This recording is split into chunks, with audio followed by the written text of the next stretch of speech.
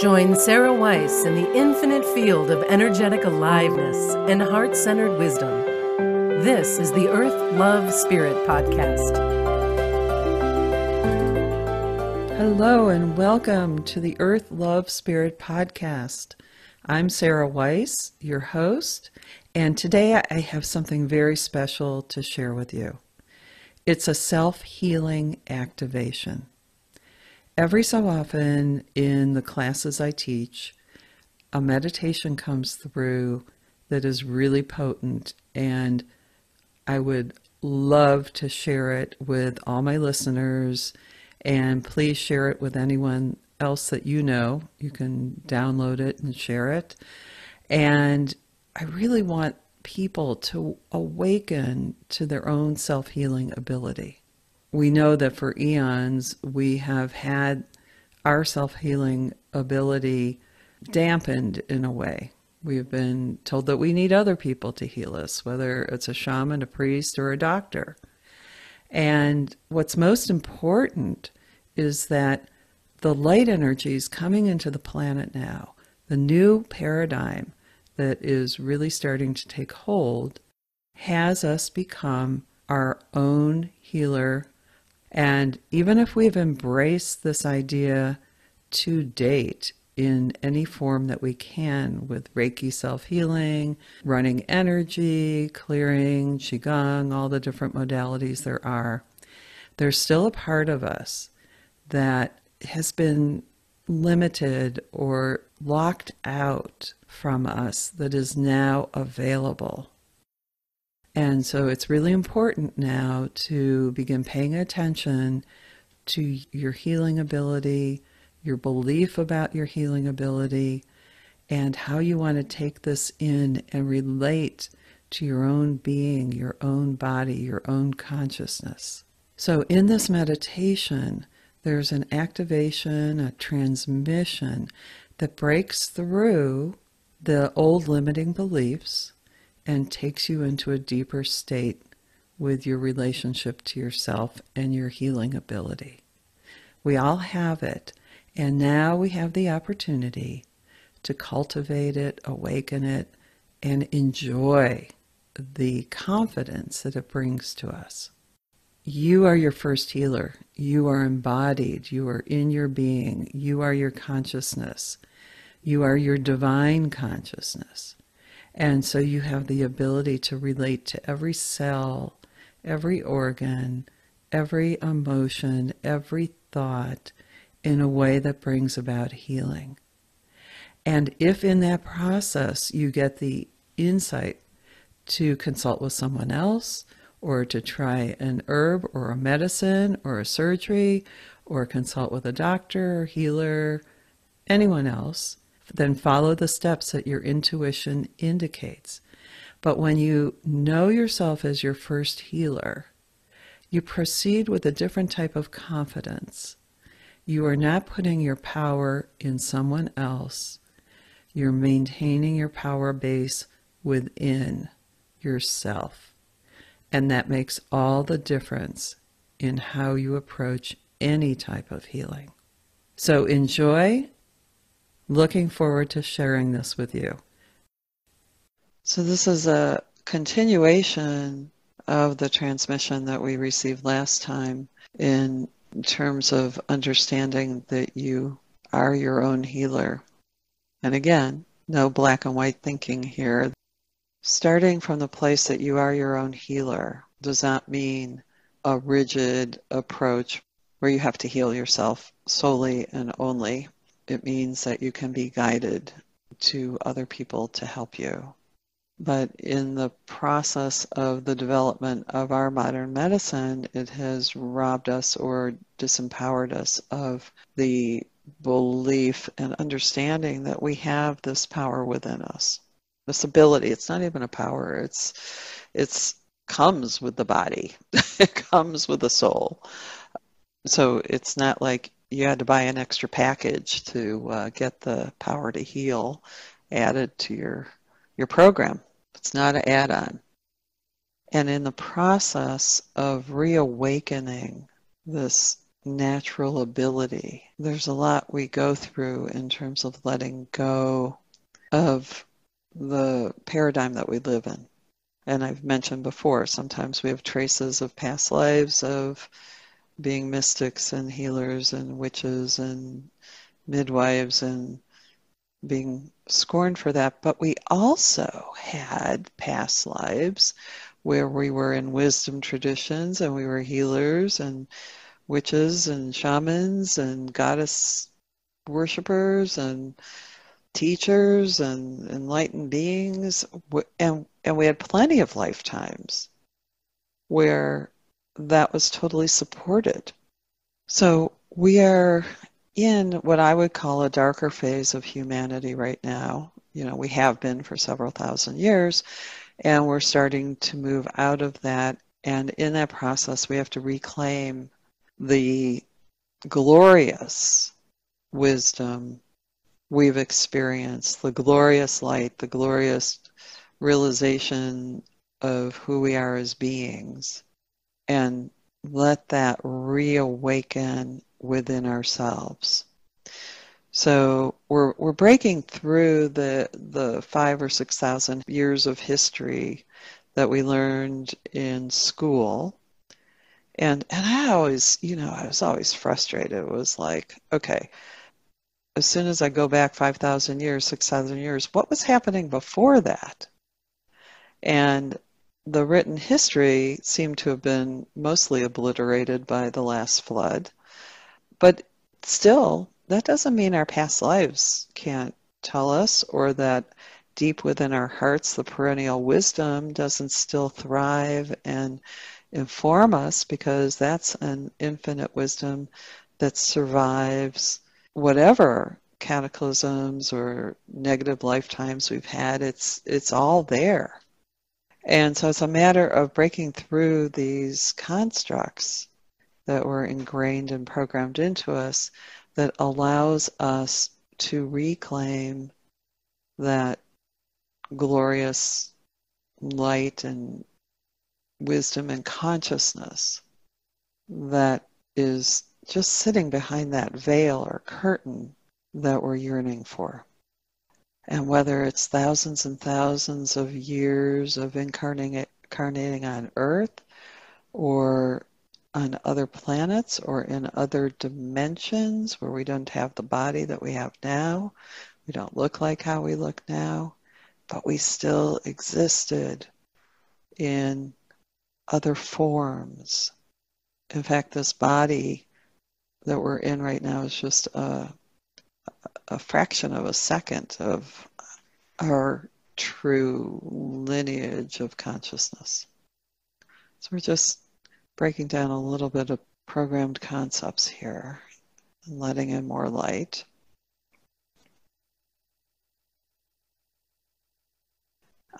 Breaking through this programming and the limited concepts will actually help us realize this earth life more fully. It puts us in the driver's seat. And that's a continuation of the teaching from last time about our intention to take on this form. I'm not even going to say incarnation. It was an intention to take on this particular form in this geometric configuration to learn about this aspect of the divine. And we really are a geometric configuration in the more abstract sense. And so that's why the new healing methods that are working on frequency and sound vibration are working at these levels that include the broader dimensions of our consciousness. Again, they want me to reiterate, we have been in a dark wave of human consciousness. The light is always behind it, but whoever we think we are now, we are not. And we need to be able to see ourselves through the light. That's who we truly are. And that is what we define as the current spiritual path. And I have to say that's only one section of the spiritual path. The fact that we are liberating ourselves from a dark, heavy consciousness and moving into the light is a tiny bit of the spectrum. That's like looking at the visible light spectrum when there's 10 other visible spectrums on that line that we can't see. I'm just putting this in perspective, and the energy is coming through to help expand this for you. So let's greet Mother Earth. Drop down deeper into your being, into your body, into your sphere of consciousness that is your current sphere. Feel your feet and seat. Bless the mess that you are. Relax the tailbone. Feel the centers on the soles of the feet. Greet Mother Earth in your vibrational form as energy exchanging back and forth. So really when we're grounding, we're really meeting Mother Earth in the communication level that she communicates at. Allows us to open those channels more clearly and submit to a more powerful, more beautiful, more harmonized energy. And again, I say, why would we even bring this form to Earth if it weren't to be part of this flow of Mother Earth, Earth energy? There's no other reason to be here. And the Earth is always paired with the Sun. And so it's this Earth-Sun alignment that is the school. And so we need to meet the school in the language that it's teaching. And it's teaching in the language of vibration and frequency and flow and light. So the spiritual path, the emphasis on liberation that was taken into a very small bandwidth in this darker age. When we expand into the light and beyond that darker age, we see that the spiritual path is not this linear path. The texts and wisdom that we have provided to us are the best possible way anyone could have kept that alive, but it's still limited. It has to be transmitted through energy, through frequency. And so if you can hold a book and sense the energy behind it, if you can be with the person and sense the energy behind it, or you can be with the teacher and sense the energy of the teaching, you're getting closer to the broader bandwidth. And in that process, a lot of material comes up, all the projections, all the history, and then even dream images and mythic images and alien images and other planets and star systems and ways that we've appeared in other lifetimes and manifestations. All of that material starts to surface and kind of swim around in the sphere of our being, and we don't know what to do with it. And sometimes we become afraid of it. And we don't want to be afraid of it. We had incarnations that were darker, some that were lighter, and all of them had an intelligence behind them, your own intelligence. And so when that material surfaces, we just want to cleanse it, circulate it with Mother Earth, Father Sun, and let it refine up. Don't block it, don't hate it. See, we're taking our personal history into a bigger venue here. So we're not just clearing the heaviness of last week or the heaviness of this year. We're clearing the heaviness of, really, it's about 10,000 years since the last cataclysm of darkness in order to move into this new consciousness. We greet the spirit of the land, the nature spirits. The land holds the entire history of 4 billion years. And it's not just thinking of the earth in terms of the crashing oceans and lightning and the formation of little cells. It's the earth and its history in the cosmos and its ringing vibration that's behind all that, and the relationship to the cosmos. So every time we tune into the earth, to Mother Earth, to the great goddess, we are tuning in to billions of years of creative wisdom. We greet the spirit of the waters. We greet the spirit of the fire and the light. We greet the spirit of the air and the breath we breathe. And we greet the spirit of the ether, which is not really a vacuum. It is the fullness of life force. And these energies are washing over us, cleansing, reorganizing, allowing new thoughts, new feelings, new sensations of the body, new information to be included in our consciousness.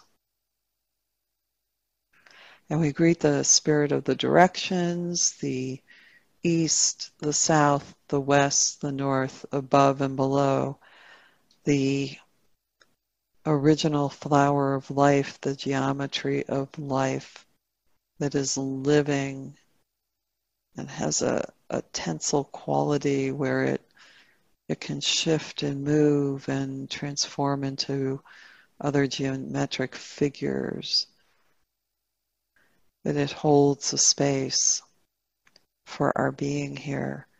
The directions are beings holding a space. It's like the architecture of a house that holds the space for someone to live in it, allows us to take form here. They're there holding that space. Without that level of consciousness, there would be no form. And we greet our ancestors and the ancestors of our own being, the lineage of light that we are, where we allow the light to grow bigger than the dark. And this is not a case of balancing light and dark. This is moving fully into the light. In polarity consciousness, we have the balance of the dark and the light. And you say you can't know the light without the dark, or you can't know the dark without the light. That doesn't hold true in the new paradigm and the light that's coming in. The light can predominate entirely. And it is a lighter consciousness. It is not the ultimate light consciousness. There's more to come, thousands of years after this. But you don't have to stay in polarity consciousness and believe that you have to balance the dark with the light. You can go completely into the light. Let's say the light phase of the human being that is coming in through our consciousness. So every time we're able to raise our consciousness and forget about the smaller items on our agenda, the smaller items of our focus, we're able to inform that life, that smaller bandwidth, with more wisdom. So it's okay to let go and not think about your life right now. It's okay to remember soaring in the light sky being in love with every being that you encounter. You're allowed to go completely into love. You're allowed to go completely into light. No justifications, no qualifications, no hanging on to the little picture of our life right now. We're letting go of that. It's like giving your being freedom to soar, freedom to forget about every day right now, and go into your mystical being. And the field is formed, the axis is formed, and the masters and teachers are with us. And they're not in the form that you think they're in. We personify them, but let them be in their vibrational form. But they are love. If you feel the love, it's love. It really is pure love. And that is the healing ingredient. And there's pure wisdom. That is the other ingredient. So the wisdom directs the love and the healing, and the enlightening, in the wholeness. Because you can't be completely healed unless you're in your wholeness. Allow yourself to love every being you imagine exists in the cosmos. You're free to love. This is the mystical technology. This is the medicine. And we don't direct it. It's far more intelligent than we are. Okay, now we're going into another stage of the healing process. And yes, there's this little tiny figure of who we are in this darker consciousness on Earth. And it reminds me of my grandson's tiny little figurines that are like 1.5 inches high. This little Buzz Lightyear. And there we are, reaching our arms up as a little tiny figurine, reaching for the stars, hoping to be relieved of our suffering. And right now we will step back and allow the entire light, liquid mother's milk of the infinite cosmos to pour down on that figurine that is you. And you'll notice at some point that little figure will drop its arms and feel complete and filled. And now we'll invite the entire of all humanity to be bathed in this healing light that is so much grander than who we are, or who we believe we are. We are the channel for this. We are holding the space for it. The power of love is what feeds and heals us. This is overwhelmingly powerful. So when we're in our little selves, we are too small to channel this type of healing. And that's why it's helpful to do it in a circle and to do it in a skillful way. Allow yourself to sit in this light, sensing your body, your being. Your consciousness is reintegrating with the earth.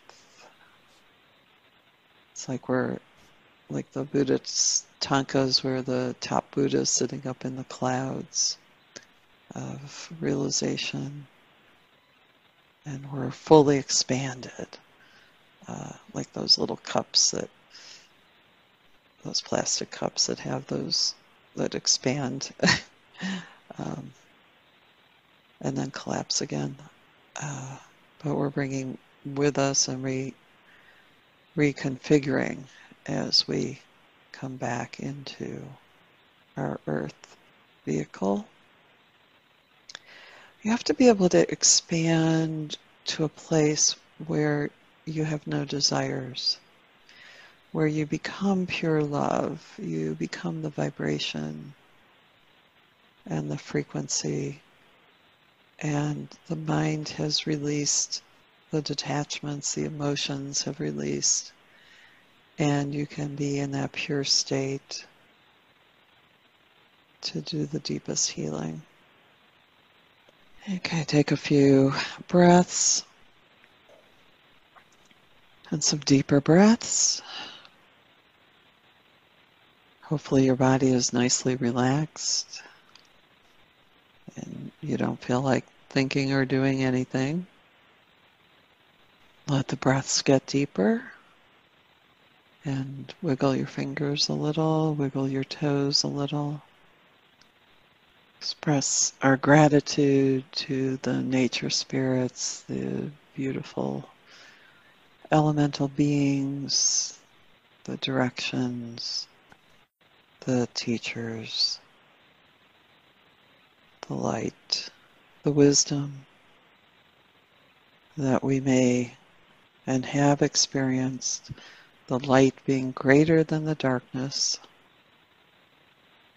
that we were able to form a circle that allowed for a huge channel of healing to occur, which helps usher in more light. And take a deeper breath. Open your eyes and take a moment to adjust, stretch, whatever you need. I think it would be a great idea to take this on as a 30-day plan, to listen to the meditation as many times as you can within 30 days to get it set into your consciousness. Share this with as many people as you want, and let me know. Place some comments on the podcast page, and I'll respond. Blessings, everyone. Thanks for listening to the Earth Love Spirit podcast. If you like what you heard, the best compliment you can give us is to share this podcast with a friend. And be sure to give us some stars and a favorable review at Apple Podcasts or wherever you listen in.